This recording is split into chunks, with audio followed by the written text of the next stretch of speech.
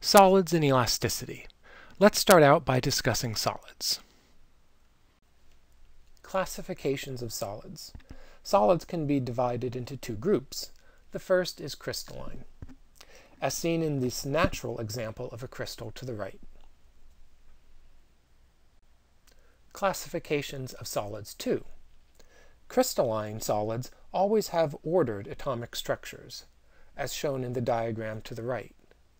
Note the specific locations of atoms and the bonds or connections between them. Classification of solids 3. Crystalline solids have a melting point. Take a look at the figure to the right. It illustrates how the temperature of a crystalline changes when it's heated, the section going up. We can find there is a stage during which the temperature of the solid is fixed, the flat or horizontal portion. This stage is called melting, and the temperature is called the melting point. After this, as you can tell, the temperature increases when it turns into a fluid. Classification of solids 4.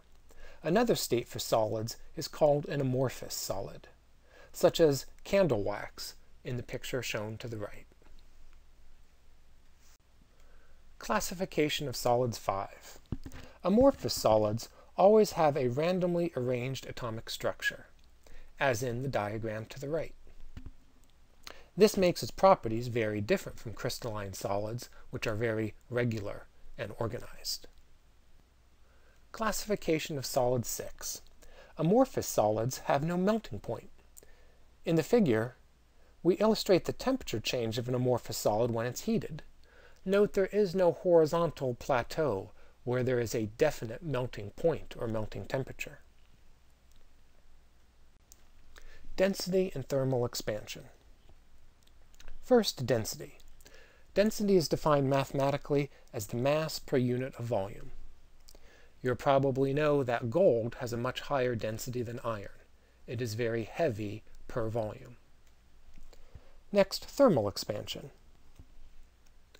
We probably know that as solids are heated, they expanded, as shown in the diagram to the right.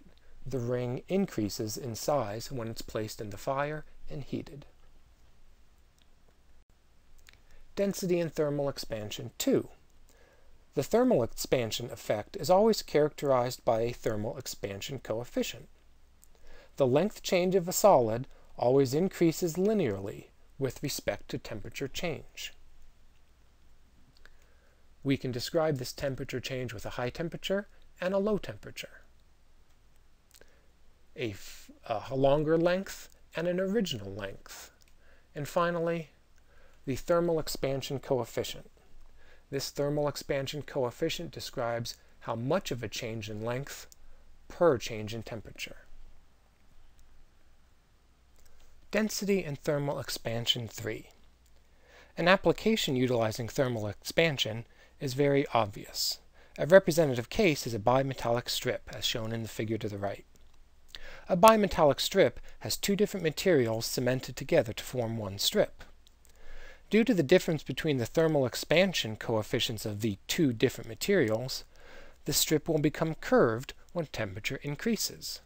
One side will expand more than the other. This is the fundamental concept for most thermostats. Deformation of solids. To characterize the mechanical behavior of solids, we should address the stress-strain curves, as shown in the picture.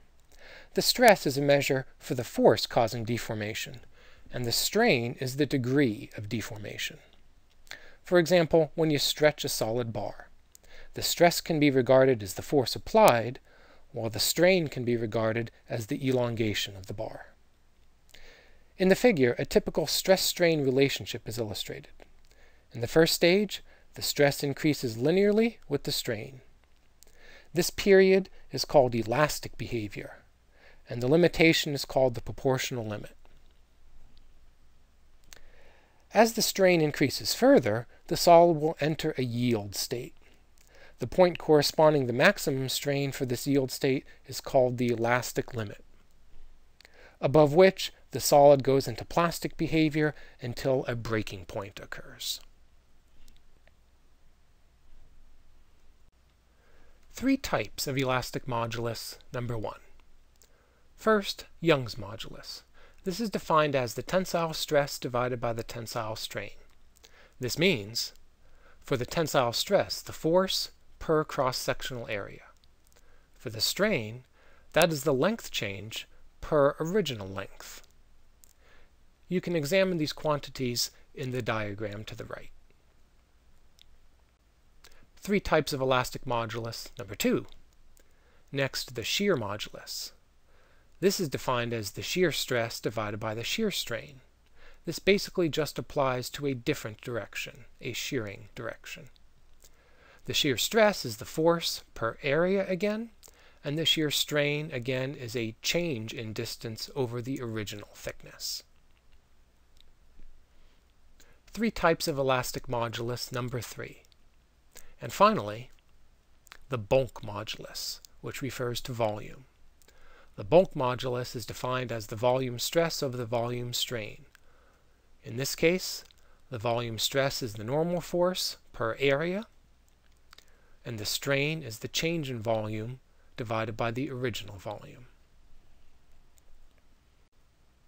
Example, squeezing a sphere. A sphere with a volume of 0.5 cubic meters and a bulk modulus of 8 gigapascals is immersed in water deeply. The pressure from this water is 20 megapascals. What's the change in volume of the sphere? First, apply the definition of bulk modulus.